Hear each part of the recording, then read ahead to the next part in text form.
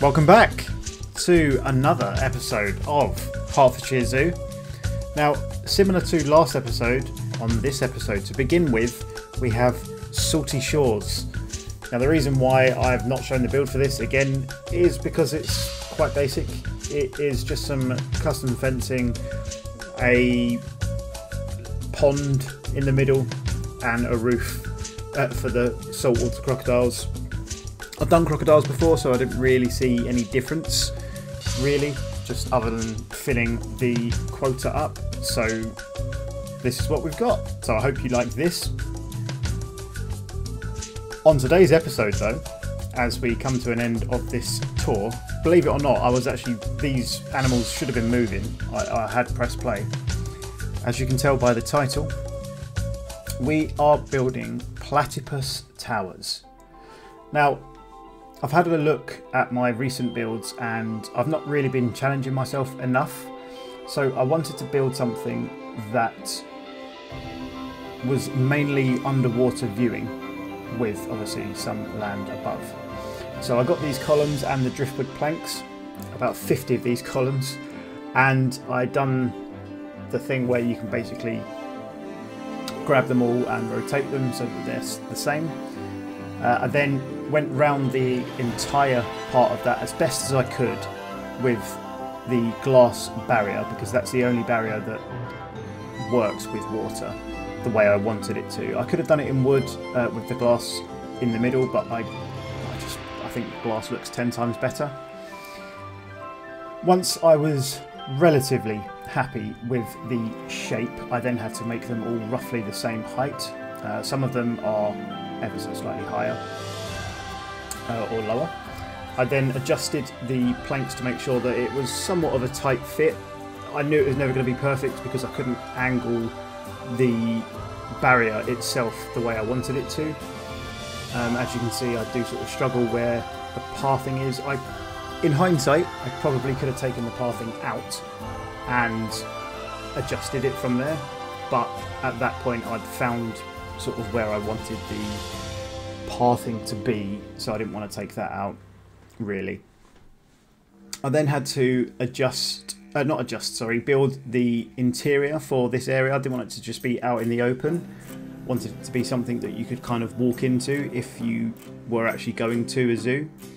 So yet again, because I love building off-grid, I had to adjust a lot of the walls and get them to line up as best as I could.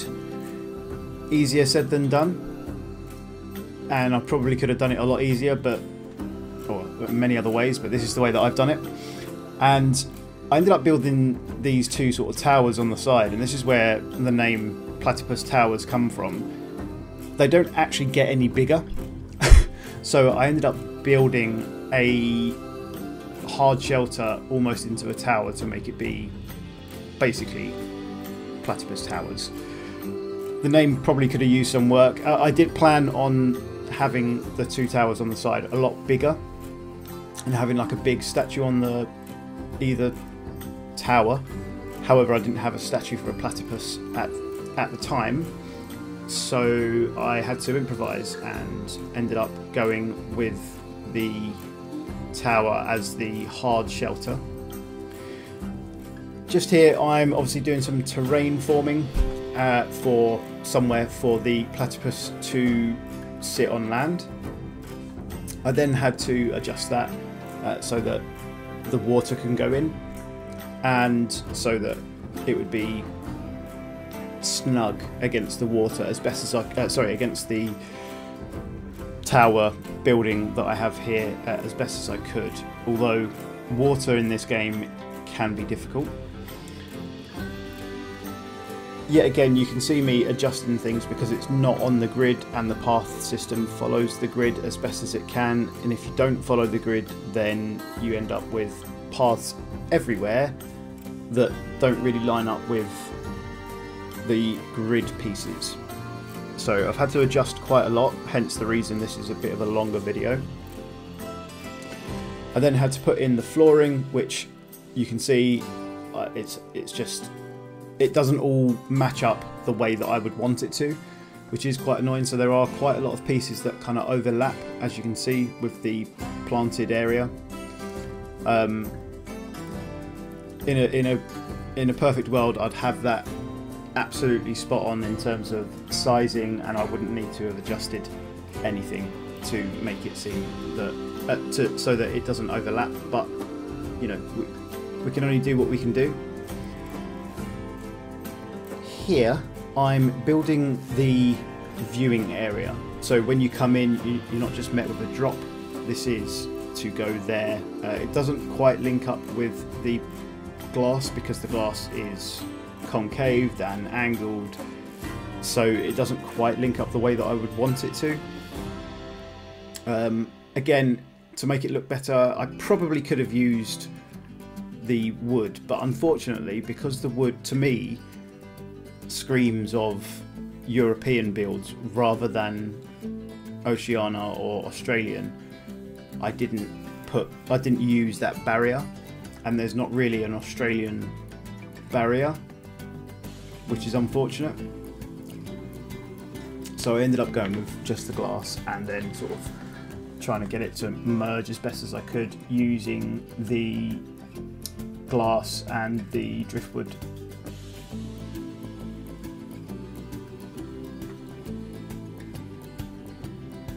Then I decided to put these planted squares, planted wood panels absolutely everywhere, and fill them with some plants just to make it look a bit better and look a bit more aesthetically pleasing.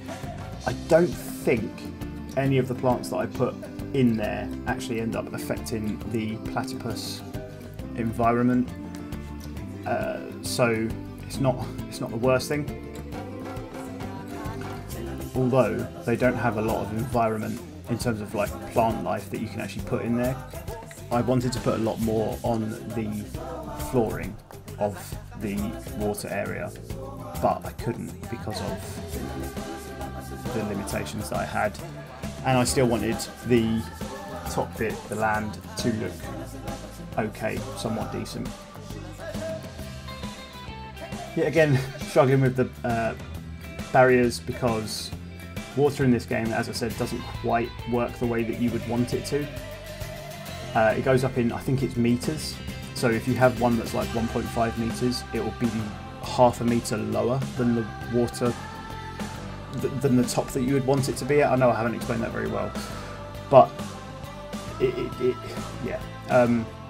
essentially if you want it to be somewhere, it needs to be in full height. So the glass would need to be 2 meters for it to be 2 meters in water. I've probably explained that really badly, but still, I got it to a point where I was happy by adding in some terrain so that they can swim in or get out and get in. Then I added these rocks around the perimeter of the build and rotated a few so that they weren't just copy paste, copy paste, copy paste. I do end up adding in some foliage rocks. Essentially it's these rocks with some of the fungus, ghost fungus mushrooms, along with some vines to make it look a bit better than just looking at a wall of black rocks. And then I put these driftwood poles in, or posts, on every single point of the glass panels, and then supported the roof with some more driftwood panels.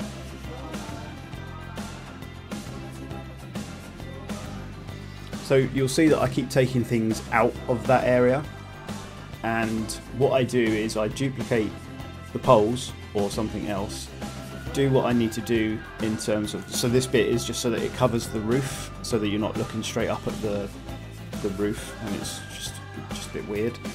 So I ended up getting these planks and duplicating them 3 times or twice, and angling them slightly, and this is where the education boards go.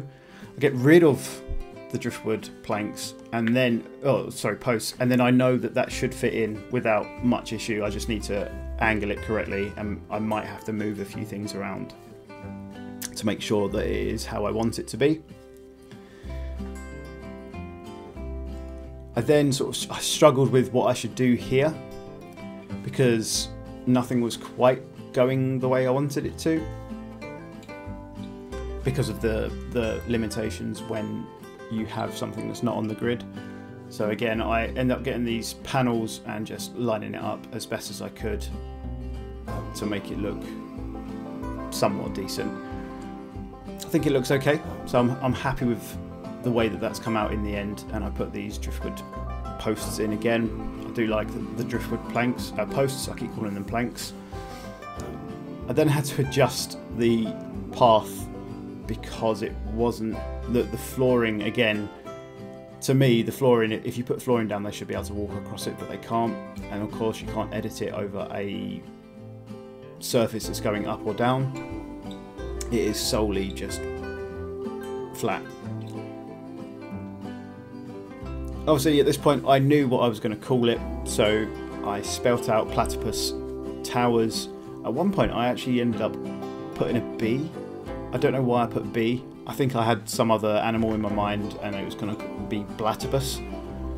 But we do eventually settle on Platypus Towers, and I end up using a piece that I've not even known about before, which is wallpaper. And you can really colour these basically to how you want, which is really interesting, and I will definitely be using more of this in the future. You've got 4 different colour options when you colour in the wallpaper, and there are a few different options on there as well, so I'll definitely be using that. Just wanted to make sure that that fit in the area that I had, because I actually forget how big those letters can be sometimes. I then surround it with this lovely Australian decorated log and try and change up how it looks slightly by putting in the smaller one in the middle and on the sides. I also add in some lighting. Again, the lighting in this game is not great, and it's really difficult to tell if it's actually going to look good or not until the lights switches on, or if you get it in a dark area. Even if you turn on the lights now, it's really difficult to see it, as you can see. So I do end up putting in these little spotlights on the bottom and on the top, because you can see how bad the lighting is and how much it's not actually lighting anything up, and it is a pain. It really is a pain. But I didn't want to take these off because they were actually doing what I wanted them to do. I just had to adjust them every now and then so that they all fit, because I don't know if it's something that I'm doing wrong, but whenever I duplicate something, it goes slightly off, so it's not straight. Really frustrating. I then put in the log barrier around the outside, because I thought that actually kind of does fit with what I've got. I know I said earlier it doesn't fit, but the log barrier at the top I think fits. But I think having the whole thing in log barrier with some glass doesn't fit. I know that's a bit peculiar. I then finish off this build with the